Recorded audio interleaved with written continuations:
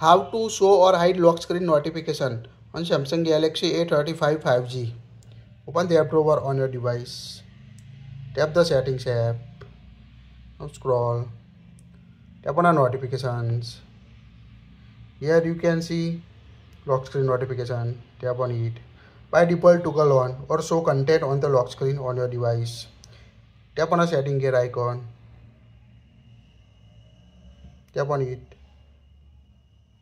Here you can see list of available apps that show content in lock screen notification. Toggle on option show the lock screen notification content on your device.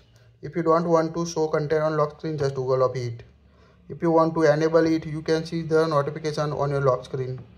So it's quite easy. You can also quickly enable or disable all apps at once on your device. Select the option you want to show notification on lock screen. Here you can see none.